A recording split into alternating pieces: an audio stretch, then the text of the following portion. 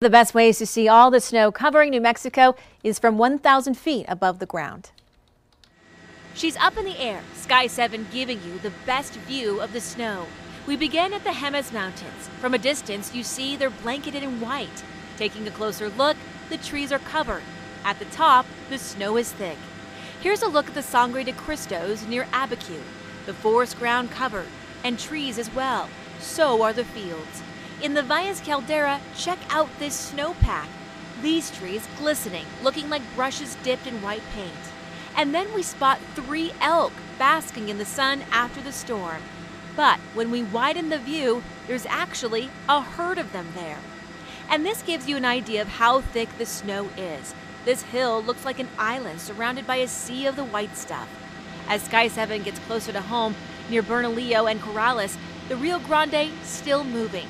Sandia Lake's not frozen, but there's some snow cover on the banks. In Albuquerque, no golfers at Arroyo del Oso, but the course looking lovely, covered in white. By now, most of the snow and ice melted away on the roads, but snow still covering the roofs of homes in the metro. And who is celebrating the most today? Likely all the kids. They got a snow day, and this group took full advantage sledding at Netherwood Park, getting enough speed, making it all the way to the pavement.